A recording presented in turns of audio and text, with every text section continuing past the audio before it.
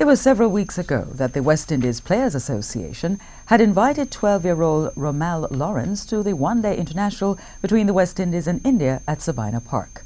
Well, yesterday, the dream of the young cricket fan, the little boy with cerebral palsy, became a reality. Nadine McLeod visited SABINA Park to capture the moment.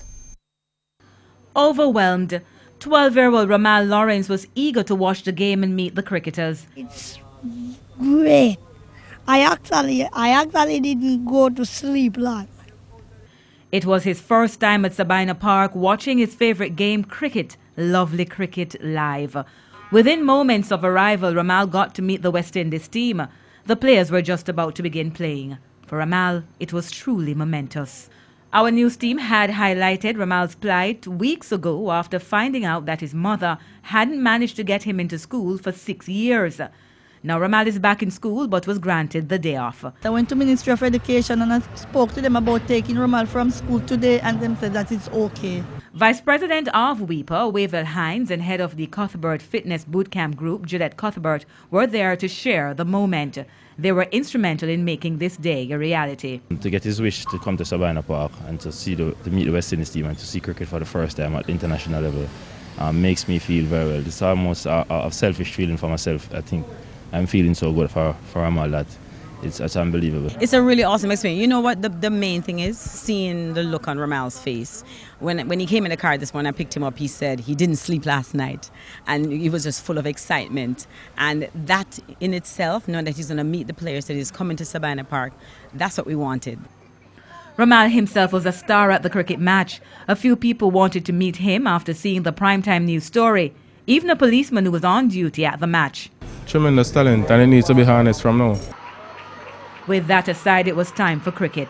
ROMALL's favourite player, Chris Gayle, didn't play yesterday because of an ongoing dispute with the West Indies Cricket Board. We wanted to hear ROMALL's thoughts on that. That meeting which he had, they say that they didn't resolve their issues. Well, I don't know. It's just speculation. I'm not Dina or one of them. But although Chris Gayle didn't play, ROMALL got to realize his dream of meeting him. He had a word of advice. There's a slight problem with him because he doesn't move his feet in the crease. So he looks like he doesn't move a lot in the crease. So he just focus on his eye contact and his muscles to basically power him along. He doesn't like to run. I must say thanks for the advice, ROMALL. I'll try and put those things into practice for you personally. The Windies won the match. They were playing for pride because India had already won the series. It seems that whenever no pressure is on the West Indies, whenever they lost a series and they had more games to go, they win them. But with pressure on them, they lose. Now we are yet to see them win a victory under pressure, but I'm hoping to see that. Nadine McLeod, TVJ News.